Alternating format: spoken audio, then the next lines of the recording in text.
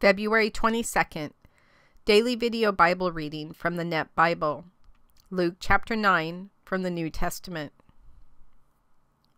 After Jesus called the 12 together, he gave them power and authority over all demons and to cure diseases. And he sent them out to proclaim the kingdom of God and to heal the sick.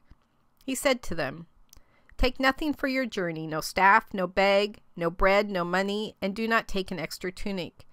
Whatever house you enter, stay there until you leave the area. Wherever they do not receive you, as you leave the town, shake the dust off your feet as a testimony against them." Then they departed and went throughout the villages, proclaiming the good news and healing people everywhere. Now Herod the Tetrarch heard about everything that was happening, and he was thoroughly perplexed, because some people were saying that John had been raised from the dead, while others were saying that Elijah had appeared, and still others that one of the prophets of long ago had risen. Herod said, "I had John beheaded, but who is this about whom I hear such things?" So Herod wanted to learn about Jesus. When the apostles returned, they told Jesus everything they had done.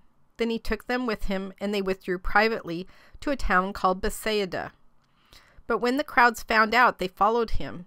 He welcomed them, spoke to them about the kingdom of God, and cured those who needed healing. Now the day began to draw to a close. So the 12 came and said to Jesus, "Send the crowd away so they can go into the surrounding villages and countryside and find lodging and food, because we are in an isolated place." But he said to them, "You give them something to eat."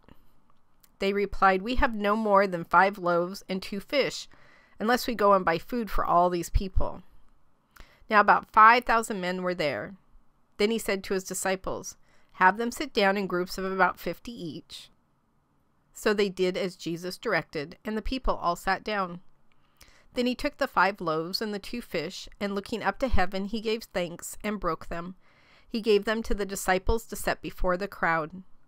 They all ate and were satisfied, and what was left over was picked up, 12 baskets of broken pieces. Once when Jesus was praying by himself, and his disciples were nearby, he asked them, "Who do the crowds say that I am?" They answered, "John the Baptist, others say Elijah, and still others that one of the prophets long ago has risen." Then he said to them, "But who do you say that I am?" Peter answered, "The Christ of God." But he forcefully commanded them not to tell this to anyone, saying, "The Son of Man must suffer many things and be rejected by the elders, chief priests, and experts in the law, and be killed, and on the 3rd day be raised." Then he said to them all, "If anyone wants to become my follower, he must deny himself, take up his cross daily, and follow me. For whoever wants to save his life will lose it, but whoever loses his life for my sake will save it. For what does it benefit a person if he gains the whole world, but loses or forfeits himself? For whoever is ashamed of me and my words, the Son of Man will be ashamed of that person when he comes in his glory and in the glory of the Father and of the holy angels. But I tell you most certainly, there are some standing here who will not experience death before they see the kingdom of God." Now about 8 days after these sayings, Jesus took with him Peter, John, and James, and went up the mountain to pray.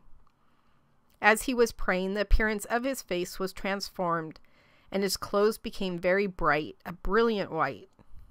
Then 2 men, Moses and Elijah, began talking with him. They appeared in glorious splendor and spoke about his departure that he was about to carry out at Jerusalem. Now Peter and those with him were quite sleepy, but as they became fully awake, they saw his glory and the 2 men standing with him. Then as the men were starting to leave, Peter said to Jesus, "Master, it is good for us to be here. Let us make 3 shelters, one for you, and one for Moses, and one for Elijah," not knowing what he was saying. As he was saying this, a cloud came and overshadowed them, and they were afraid as they entered the cloud. Then a voice came from the cloud saying, "This is my Son, my chosen one. Listen to him." After the voice had spoken, Jesus was found alone. So they kept silent and told no one at that time anything of what they had seen.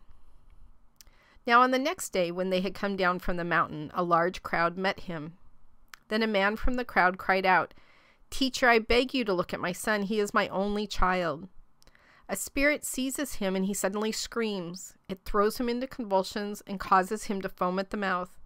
It hardly ever leaves him alone, torturing him severely. I begged your disciples to cast it out, but they could not do so.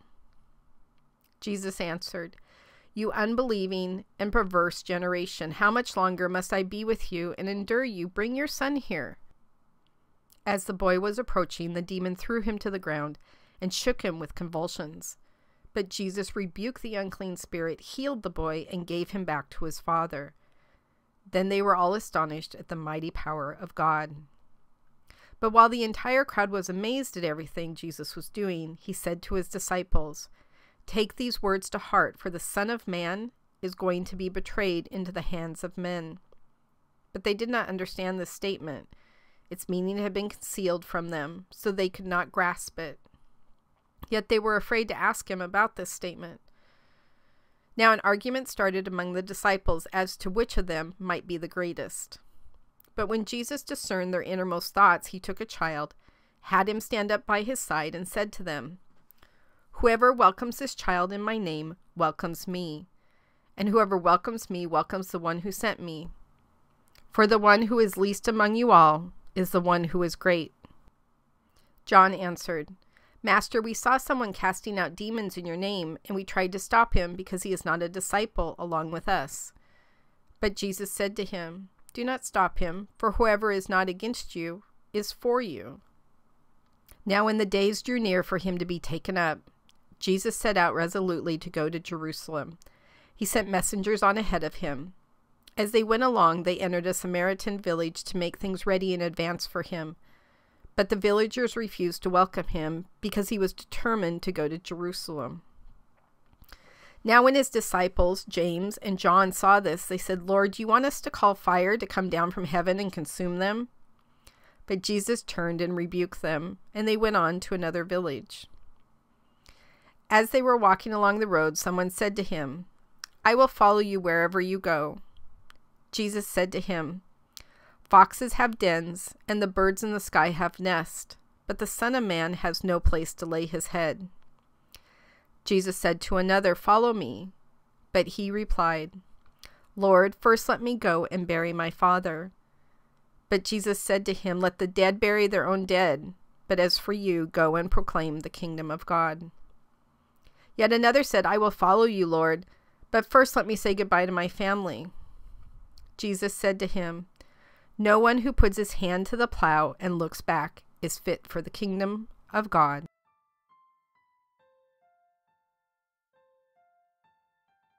God, it's interesting. I was just having this discussion with somebody the other day about when God calls you, are you ready to give up everything in your life? And what are you holding on to that would cause you to not be obedient? And as I've already talked about, that time in my life where I was still very attached to material things in this world, very attached to relationships in this world, that if you had come to me and said, "I need you to go and I need you to leave everything behind, leave your friends, leave your family, and not ever have comfort again in your life," I would have told you no. There wouldn't have even been a prayer in that. But then you came and worked on my heart and worked on my life, and now that attachment to material things seems so incredibly foreign to me that if you called me to Timbuktu tomorrow, I would figure out a way to go. There's no attachment in this world that's any greater than the attachment I have for you. And it's hard to get to that point because you keep putting things in my life that test to make sure that I am untethered from anything else, which is good. I don't mind the testing. But I can see that there's some areas where I'm like, yeah, I'm good to go. And then you'll put something in my life and I'm like, ooh, not sure if I'm ready to give that up. So today, God, help us figure out what those things are that are holding us, that are giving us roots here in this earthly world. that wouldn't allow us to completely follow you. I'm reading David Platt's book, Follow Me. Thank you for all the amazing words you gave him to put in that book. I really am enjoying it. But it's a hard book to read because it calls us to quit being casual Christians, which I think most of the Christians in this world now are. And in that book, he says, the road that leads to heaven is risky, lonely, and costly in this world, and few are willing to pay that price. You know, there's people in this world, God, that you're asking them to die for their faith.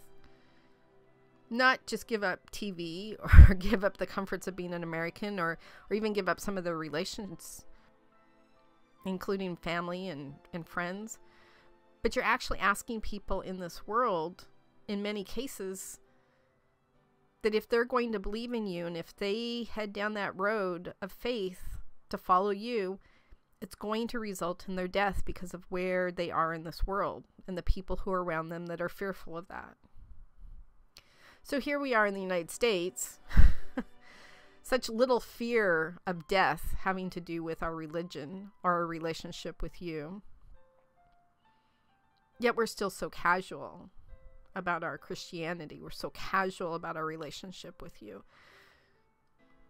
We haven't really given up anything for that relationship. So at the end of Luke chapter 9, where you said, give up everything to follow me. I don't have a place for my head to rest. It's not going to be comfortable. It's going to be risky. It's going to be very lonely because people are going to think you a tad bit odd. And it's going to be costly because whatever you value in this world, I'm going to make you give those things up in order for me to give you the values of heaven.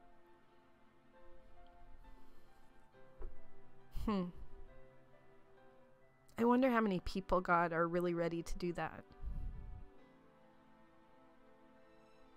I know even back during the time of your son, obviously it was a struggle for people back then. Continues to be a struggle now, and I think even more so as we've gotten more and more spoiled here in the United States. God, settle into our hearts today and show us these things that we're holding on to, that we're not willing to give up to completely follow you. Show us what that price is that we're going to pay in order to be followers of yours, in order to be true Christians for what you called us to be instead of these casual, lukewarm Christians. You know, you're pretty clear in the Bible that you would prefer us to either be hot or cold, that if we're lukewarm, you're just going to spit us out of your mouth. I fear for the lukewarm Christians of this world for that reason. Not to mention how amazing it is to develop a deeper and deeper and deeper relationship with you and get to learn more and more about you and your amazing son. So teach us today, God, what is that price in our life? Because it's going to be different for every single one of us. For some of us, it is going to be relationships. For some of us, it is going to be material things. For some of us, it might be financial security. What are the things that you're going to ask us to give up in order to get everything from you? I also pray as we each learn what those costs are, that you'll help teach us to be dependent upon you, that as we learn to give up those things, that you will fulfill us so much more than all of these translucent things that we're actually holding on to in this world. In your son's name we pray. Amen.